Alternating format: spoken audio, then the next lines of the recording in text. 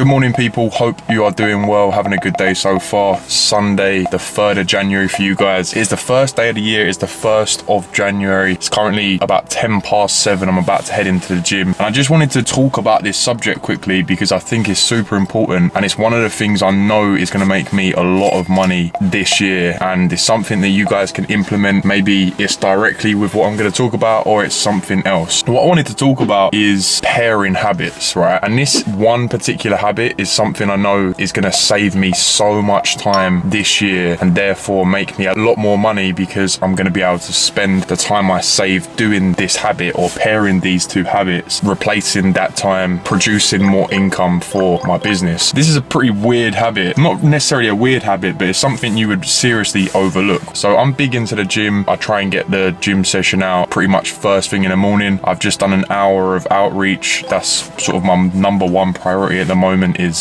generating business. I get that thing done first thing and then I move straight to the gym, get my gym session out of the way. And something I used to do was I would go to the gym and then I'd always go home and shower, right? And it sounds silly, as you'd be like, yeah, cool, what's wrong with that? Something I've been doing recently is making sure that I shower at the gym. You'd be surprised the amount of time that actually saves, because if you go to the gym, you train for an hour, you have to drive back to home, or, you know, whether you get a bus, you get a train back, you're spending that time traveling back home. And then when you get home, you're then having to jump in the shower. It takes a lot of time, essentially, right? And just by simply implementing the fact of showering at the gym, you're going to be saving so much time. It sounds silly, and even me talking about it now, I think, oh my God, like it sounds ridiculous. However, when I started doing this, I started to save so much time, genuinely, at least half an hour to 45 minutes in my day, because I would go back home and then I would sort of ponder,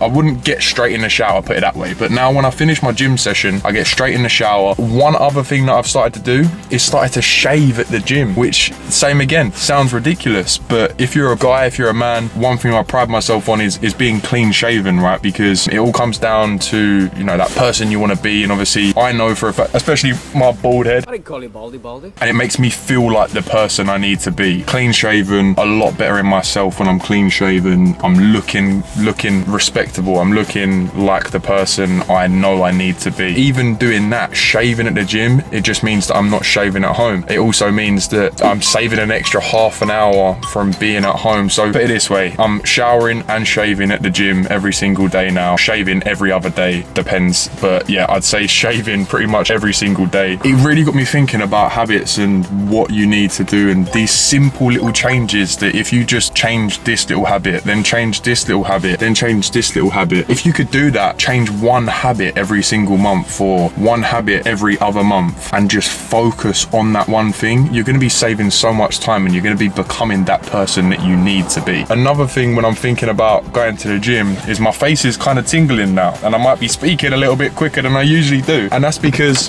before I left for the gym, I took 2 scoops of pre-workout, and that also got me thinking about habits, routines, cues and stuff like that. And it's like, people say to me like, Ollie, you're nuts going to the gym so early. And to be honest, like 7:20, that's not really early for me anymore, because I've built that habit. Pre-workout, right? Whether you like pre-workout or you don't, there's subconscious meaning behind pre-workout for me now, of like, if I'm indoors and I'm ready to go to the gym, or I'm not fancying going to the gym, and I take that pre-workout, there's no way I'm not gonna not go to the gym if I've just taken a scoop of pre-workout. Because like I said, my face is tingling, I start probably getting the jitters a little bit, and I'm ready to go to the gym. But same again, it's just a cue. It's just a cue for that habit of me going to the gym. So when I take the pre-workout, my face starts to tingle. I'm like, I need to work out. So find stuff within your life or little things that you can include for you to save time, generate energy and raise necessity. I hope that video helped. Let me know if you want me to do like more videos like this of me just sort of sitting talking to a camera about certain topics, rather than all your fancy edits and stuff like that, because obviously I'll be doing videos like that, but sometimes I think it's necessary for me to just come in, talk about certain subjects. So thank you guys for watching. If you did find this video interesting, go check out this video. I talk about why I will be in the best shape of my life in 2022, and I go a little bit more in depth into training, habits, routines and everything like that. So hope you enjoyed it. I'll see you in this video. Have a good day and have a good 2022. Let's go, people. Let's go.